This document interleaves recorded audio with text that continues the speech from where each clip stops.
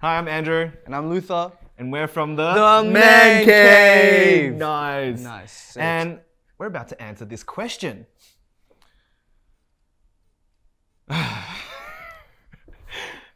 What's your journey with sex been like? You want to take this one? I'll take it. I'll take it. I'll take it. I knew this was going to happen, Yeah. and I'm okay with it. Yeah, you okay with it? I'm sort of. Cool. Go on, you go first.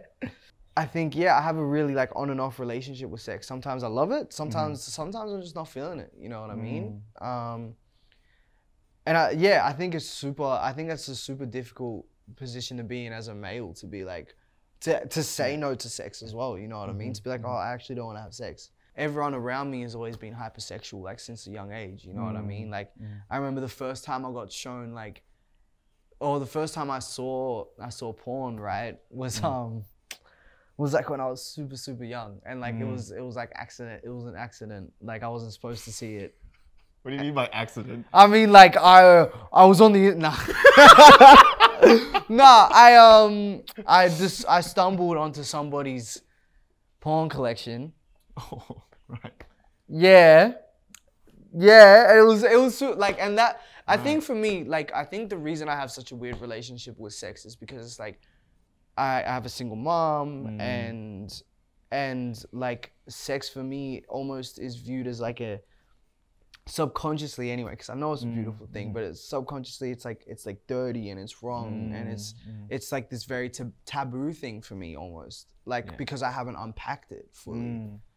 It's a big one. It's a weird one for me, definitely. Yeah. Interesting perspective, man. Yeah. I think I relate to a couple of pieces of that. I relate to finding porn growing up, right? Yeah. And I first got introduced to porn from my cousin when I was 13 or something. Yeah. And so that painted a really weird picture for what sex and intimacy or connection look like. And so for me growing up, I felt confused a lot. Yeah. I wasn't sure what my needs were, how I wanted to connect with another person. And the only place that I learned it was in poor sex ed in school and pornography. And I can tell you right now, they do not paint very clear pictures about what sex and intimacy and connection looks like. Yeah. And I've had to do a lot of healing, and I'm still going through a lot of healing with my sexual journey, right? Wow. Yeah. There's a lot of insecurity and expectation.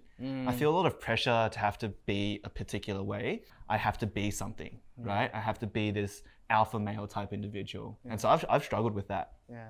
And that's something that, I'm nearly 30 now, and I'm still figuring it out. Yeah. And I think one of the biggest things for me was that the idea of sex isn't just intercourse, right? But there's all of these beautiful connections of intimacy and exploration that I have been unpacking a little bit more, and wanting to have more nourishing experiences that release any pressure, expectations to be a particular way. And that can be hard. Oh, definitely. That can be hard, and that's something that I'm still working on right now. Yeah.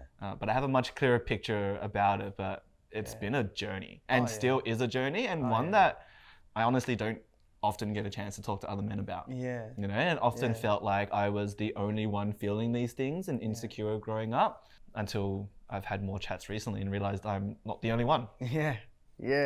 Definitely. So that's us answering this question. That was a bit of a tricky one, but love to hear what you guys think about this as well and what your journey is like. So leave a comment in the comment section, and that's us from today. Peace. Peace.